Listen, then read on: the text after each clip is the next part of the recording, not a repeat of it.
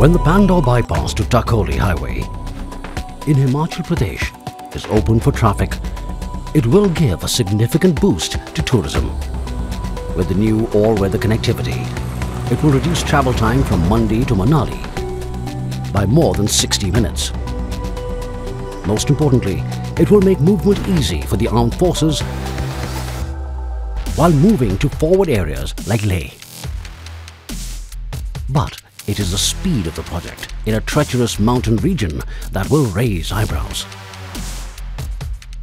Despite many civil engineering difficulties, poor geology, hilly terrain, harsh climate, pandemic-induced delays and a busy highway, the project has taken a little over 5 years to build.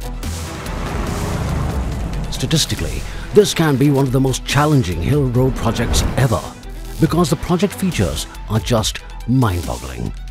10 tunnels, 1 elevated viaduct, 3 major bridges, 10 minor bridges and 2 laning of more than 13 kilometers of highway.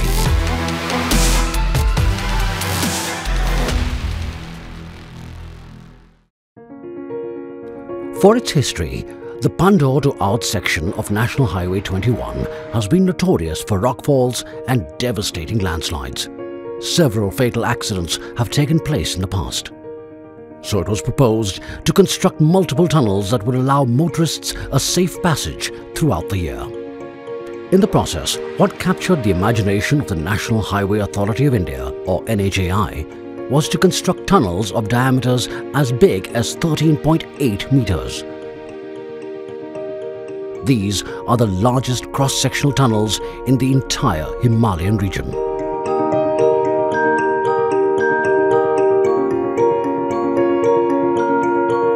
Himalayan region in the north area is the youngest mountain in the world. The construction work during this area is very challenging because of the different type of rocks and a loose strata. The cross section of the tunnel is 121 square meter and the dia is 13.8 meter and longest tunnel is the 2.8 kilometer.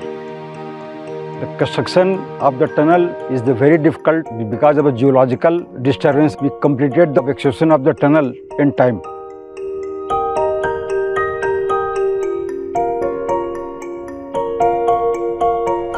This entire stretch is being renovated to provide all-weather safe connectivity to tourists, locals and the armed forces.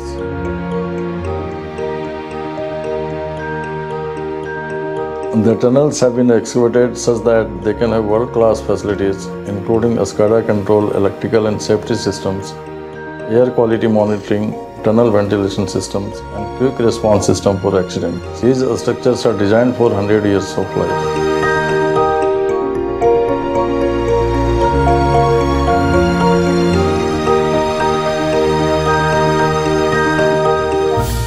TBM tunneling was not an option here because the tunnel alignment passed through areas with houses, farmlands, forests.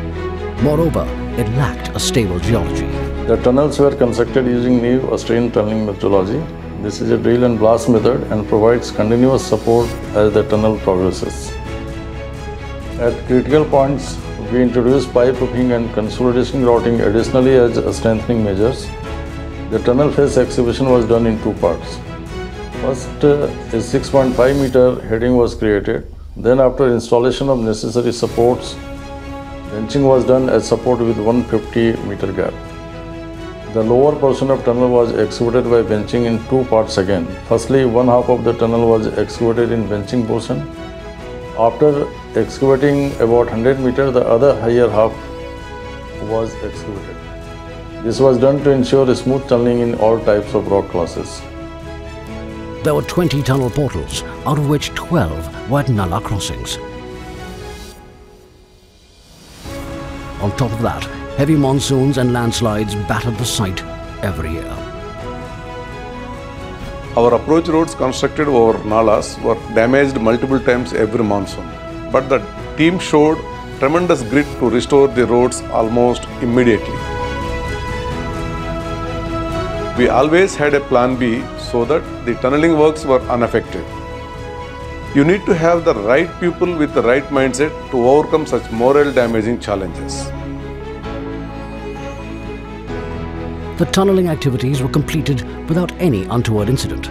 The team has achieved over 20 million safe man-hours and has been part of various rescue missions to help stranded tourists ambushed by landslides or heavy rockfalls. Adapting to the hilly terrain was a remarkable challenge. The tunnel overburden varied from 20 meters to a maximum of 800 meters.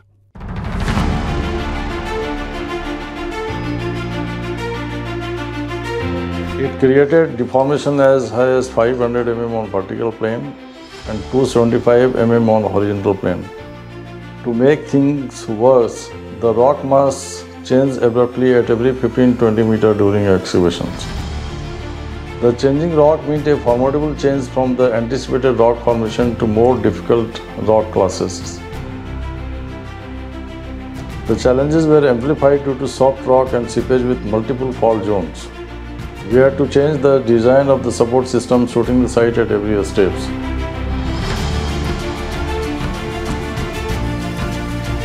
Besides the tunnels, the project included myriad other structures.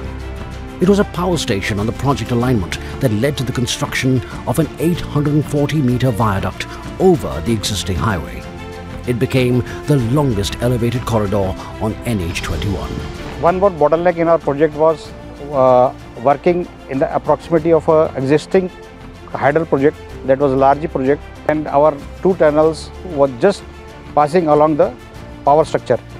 Construction of elevated structure was one more challenge. It was just along the powerhouse structure and river on the other side. Earlier the design, it was some open foundations, but as it was not possible and their space was very less, we had to go for piling this stretch.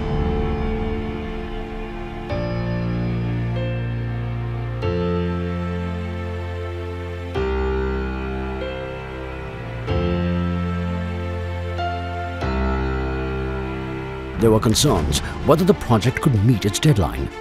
The COVID-19 pandemic brought more worries, but quality was never sacrificed for speed. During last decade, AFCONS has been involved in number of tunnel works. Tunneling in Himalaya have peculiar problems. Atal Tunnel had serious issues with a fault zone named Seri Nala, approximately 500 meters inside the tunnel. We faced tremendous water ingress with lot of loose materials, which took almost 3 years for us to stabilize. One more important railway tunnel project in Jammu and Kashmir had a squeezing problem, and lot of reprofiling work was done.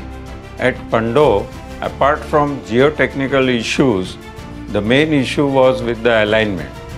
To solve this, we had to go for change of scope at 3 locations, and reinvestigation etc. took substantial time. All the risks and uncertainties were navigated with careful and extensive planning at every point. The team worked tirelessly to complete the task, sometimes with no standard solutions. The team executed the plans perfectly to get the desired results within stipulated time period.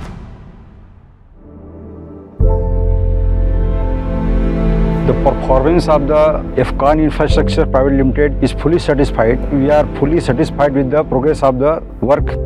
The company did not stop the work even in the COVID time by managing all the resources, labor, manpower, machinery, material, and providing all the COVID protocols. The work could be completed in time. The overall performance of the AFCON is very good. No challenge could dent the team's determination to complete the work efficiently. We had 20 tunnel portals, which is a unique feat in Indian tunneling. We executed 4 twin tube tunnels and 2 single tube tunnels simultaneously to meet the project timelines. We sincerely thank the government and the local authorities for their support and cooperation in successful completion of this project.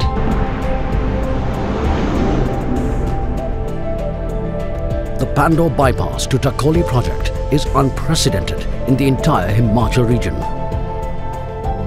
Once motorists traverse the massive tunnels and enjoy the jaw-dropping scenes, it will be a vindication of the behind-the-scenes human ingenuity and extreme engineering.